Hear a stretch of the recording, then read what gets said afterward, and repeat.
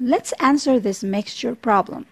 Special teacher has 400 units of 6% phosphoric acid solution and unlimited supply of 12% phosphoric acid solution.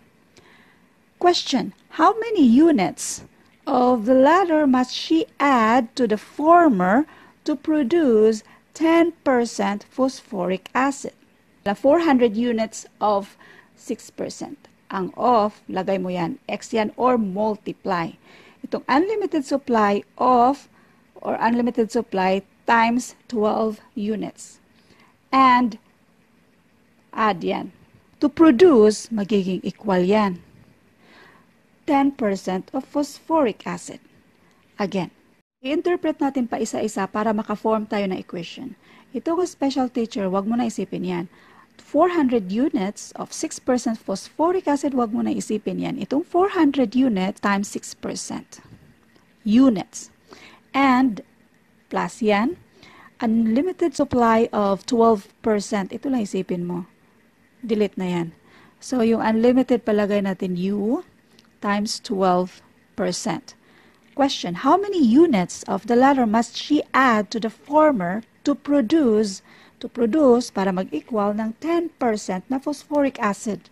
10% of phosphoric acid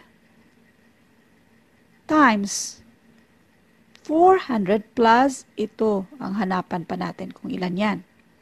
So, ito na yung equation. 400 of 6% plus yung i-add mo na may 12% na phosphoric acid must be equal to 10% ng 400 mo plus yung unlimited supply or yung unit na hindi mo pa alam. So, ito na yung equation natin.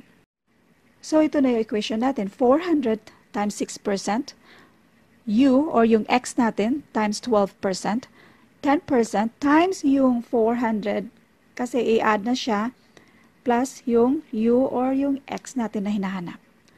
There are two ways of solving this kind of equation. It's either we will keep the percentage sign or i-convert pa tong percentage into a decimal. For now, i-keep muna natin yung percentage. So, just multiply. That is 2,400.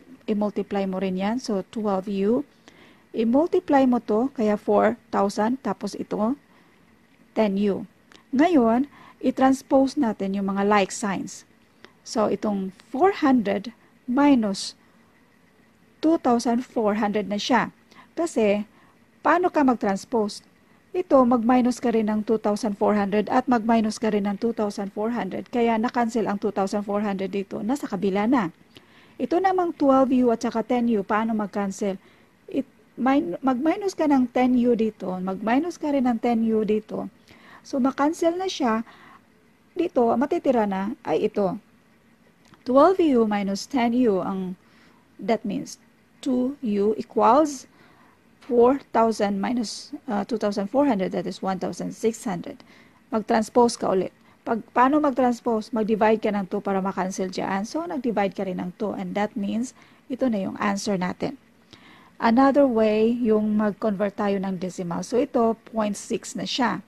Ito naman, 0.12 na siya. At saka ito, 0.1 na siya. So, 400 times 0.6, that is 24. This is 0.12. At ito naman, 0.1 times 400, that is 40 lang. At saka 0.1 times 2, so 0.1. Ganyan lang.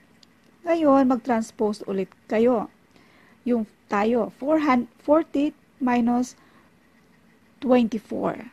Mag-minus ka dyan, makancel na yan, nag-minus ka na dito. Itong 12U at saka 0.1, nandito na.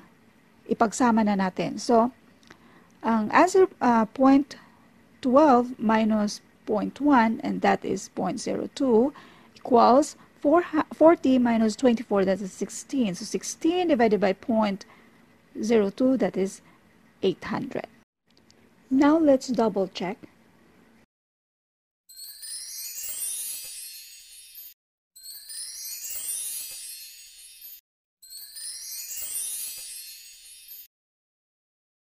That means, yung 800 na sagot natin is tama.